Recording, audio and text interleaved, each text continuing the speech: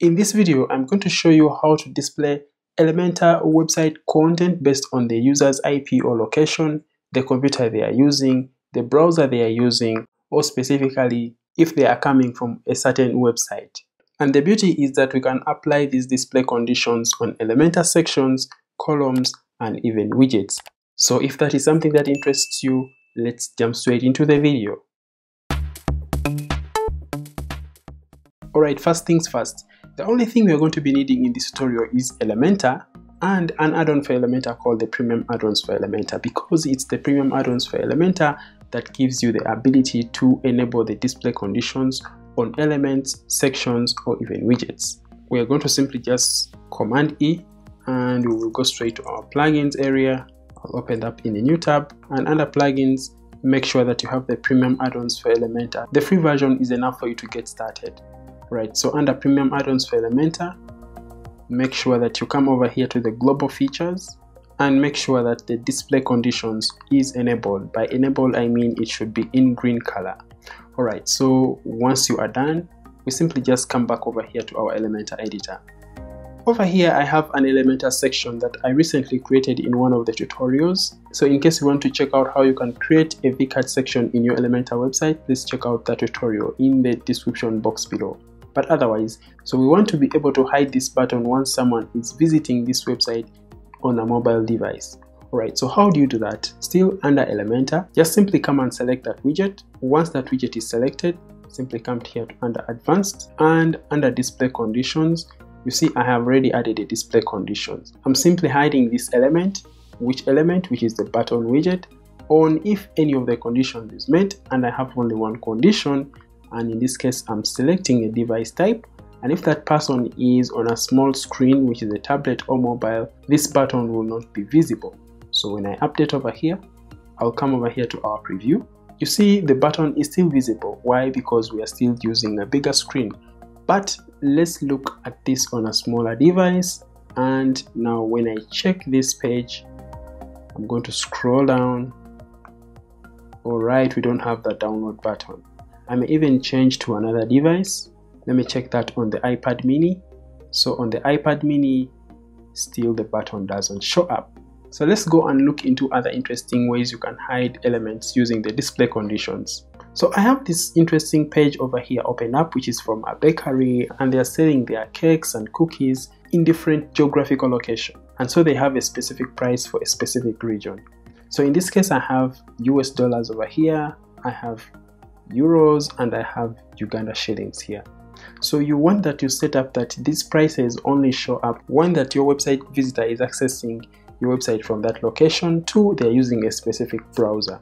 So in the first place over here, we have the first section. If I select it, I come to Advanced, Display Conditions. It is showing the element if any of the conditions is met, and it should be in Google Chrome. So meaning that this widget will only show for users who are accessing the website on Google Chrome. Right, when I preview this over here, alright, so you see our section shows up over here properly. Now when you look into our editor, we have more than one section. We have this, and then we have the third one. So why are the others not appearing over right here?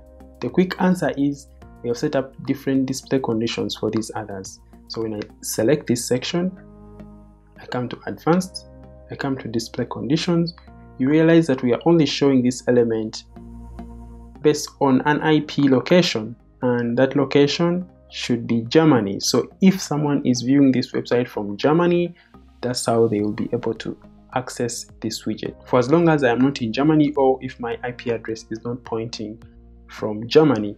Anyway, now let's go and check out this other section.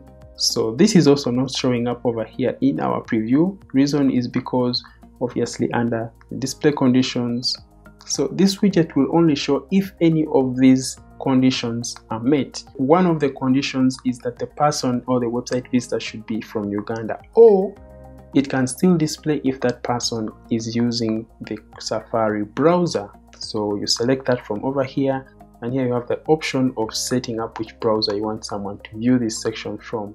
So in this case, I only chose Safari. When I come over here and grab my URL for the page, I'll come here to Safari, I'll enter in my URL, I'll scroll down, Boom! We now have our section show up. One, because I am accessing this section from a country called Uganda and the Ugandan prices are showing up, and at the same time I'm viewing this web page using the Safari browser. Right, so when you look in here on our Safari browser, you realize one section is actually missing. You see, one section is not showing up over here. So the question is why? And that section that is not showing up over here is this section over here. So for this section, we set up that for it to be viewed, your website visitor should be coming from a certain URL, maybe coming from Facebook, from Google, or from any other URL parameter that you set up in the display conditions. So how do you set that up? So for example, I come over here, select the widget, come to advanced, and under display conditions, I only set and said that show this element if any of this condition is met, and we use a URL referrer. So if the URL that is forwarding that website visitor is having this URL parameter or this other URL parameter, then this section will show up. Maybe you're questioning what's the best use case for such a scenario. One, if you're running like ad campaigns, or if you're like offering special coupons for people who are signing up once they see your ad on Facebook or from a certain website where they are coming from, you simply just have to add that URL parameter. So you can just simply grab the URL parameter from that referring page and you add it over here. Then this section or pop-up or coupon will always show up once your website visitor accesses your website. And that's why we are not able to actually view that section on this page over here. Another use case you can apply the display conditions in your Elementor website is by probably wishing your logged in users a happy birthday or pass on a specific message at a specific date. Select this widget, come to advanced, display conditions.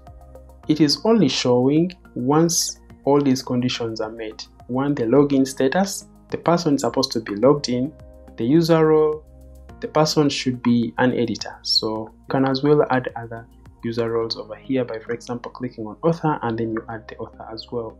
And then a special date. So this section will show up for this user who is logged in on this specific date. So you can as well check that over here and set up a day that you want. And over here you can set up the time zone. So how do we echo these names to show up over here? I simply just added dynamic data by simply adding a heading widget. For example, if I add this heading widget over here, I click over here on the database icon, I come over here to user info. Under user info, you can set to choose to display the first name, and then under advanced you can add before and after information. So I already did that over here. User information, I added the user info, I set the first name, and then I added a before text which is happy birthday. Then I had to break that line. Then after the line I added you are loved, which is coming below here. In a nutshell, that's how you can take advantage of the Elementor display conditions, add them to your Elementor sections, columns, or even widgets to be able to display unique and custom information to your website visitors. In case you found this tutorial of value to you, please let me know down in the comment box below. If you have questions, let me know as well. If you like the video, please give it a like. If you are new here, please consider subscribing. Have a good time and goodbye.